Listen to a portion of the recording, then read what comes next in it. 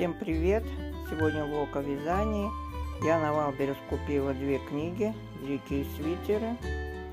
И, значит, решила попробовать один из проектов.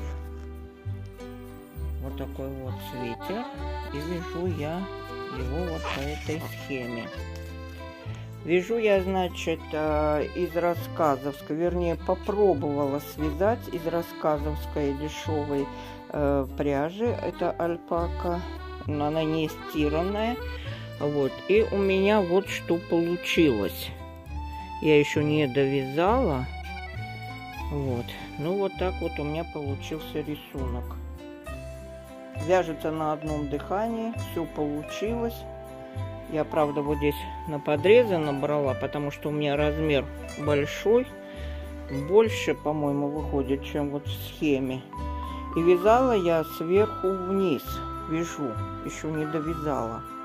Вот. А там, значит, изделия идут снизу вверх.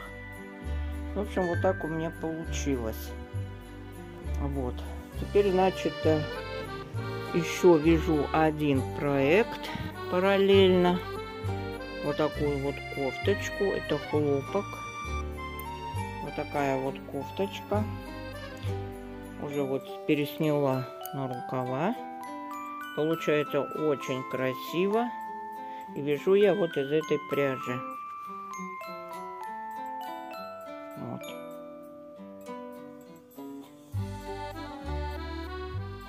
Получается очень красиво. Теперь я хочу, значит, показать, что я навязала за год. Это вот все изделия связала я. Вот это летняя кофточка из хлопка. Размеры большие, 56 и 50. Это на мою маму и на дочь. Эта кофточка связана реглан погон. Вот я первый раз попробовала, и у меня получилось. Я потом вставлю фотографию, какие нитки здесь я использовала, какую пряжу.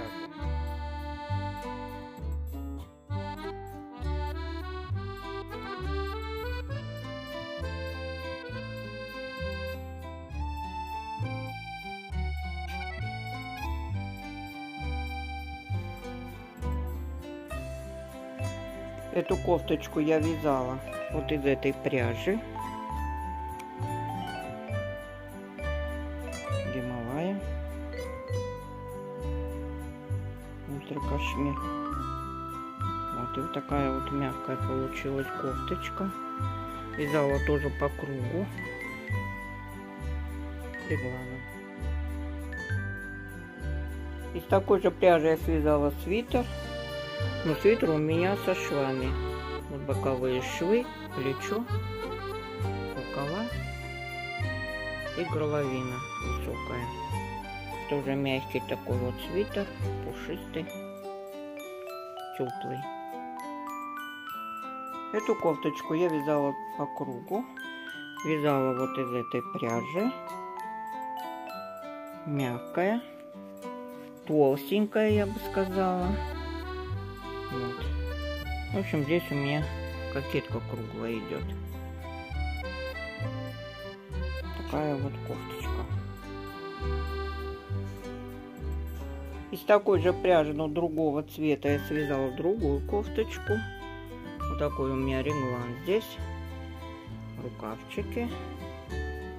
Тоже красивая, тепленькая кофточка. Из пряжи Рома Розетти я связала 2 кофточки.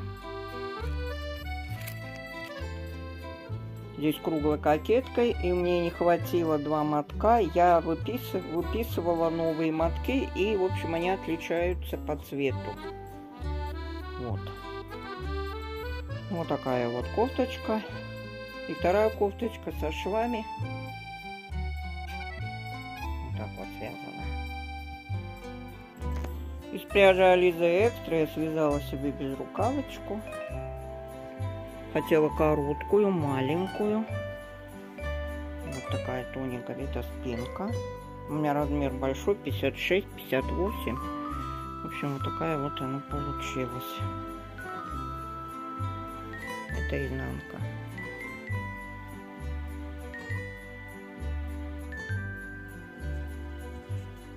Из махера с пайетками я связала вот такую безрукавочку.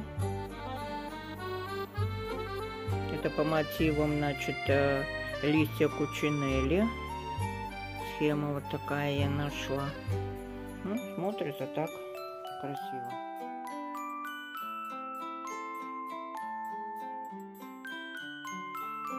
И еще я связала вот такой теплый свитер. Я, значит, смешала две пряжи. Это твид и акрил. В общем, и вот такой он толстый. Еще вот спереди здесь на полочке я немножко добавила пайетки. Ну, у меня остатки были. В общем, я собрала все остатки. И у меня получился вот такой свитер. Свитер теплый. На спинке пайеток нет, потому что хватило только вот, даже на полочку не хватило, вот только до этого места. Вот такой вот свитерок получился.